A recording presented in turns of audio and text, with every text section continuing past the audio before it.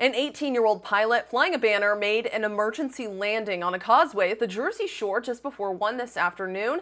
Officials say Landon started experiencing some engine trouble while flying near Steel Pier in Atlantic City. He released his banner into the ocean and was trying to reach the Ocean City Municipal Airport when he noticed a gap in traffic in the westbound lanes of the Route 52 causeway between Ocean City and Summers Point. He successfully landed the plane. Nobody was injured and there was no damage, but there are going to be some traffic issues while they work on towing the plane away. Katie Johnston for CBSN Philly.